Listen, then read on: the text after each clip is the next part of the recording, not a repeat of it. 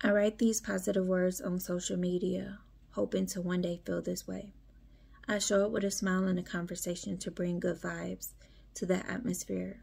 But on the outside, you will never know the difference because I appear to be the strong friend, receiving the accolades and the titles that I cannot feel, appearing to enjoy the facade, holding conversations to throw you off my track, appearing to be free, but in the inside, I cannot mentally breathe.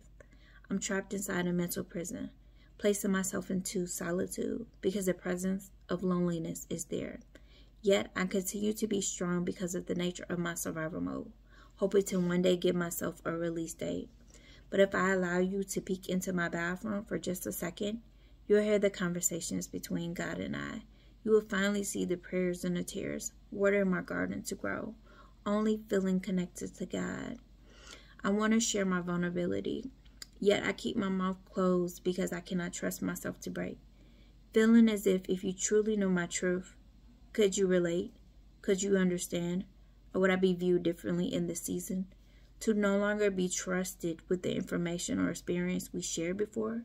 But for just a second or a season, I don't want to be a strong friend. I just need the moment to say, I need a hug, a listening ear, or a trusted source to shed my tears and release my old to prepare for my new season.